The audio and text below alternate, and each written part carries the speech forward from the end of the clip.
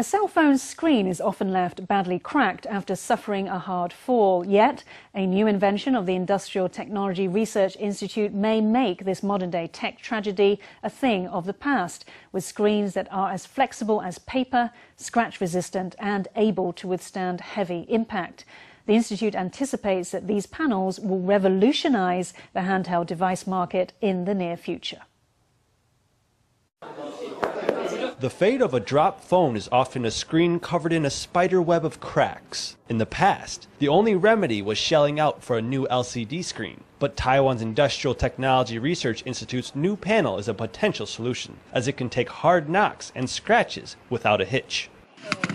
A steel ball as big as a child's fist is dropped from a height of 35 centimeters onto the phone, yet afterwards the screen still looks as good as new. It can apparently weather countless scrapes from sharp objects without getting scratched. The key is its incredibly hard protective layer.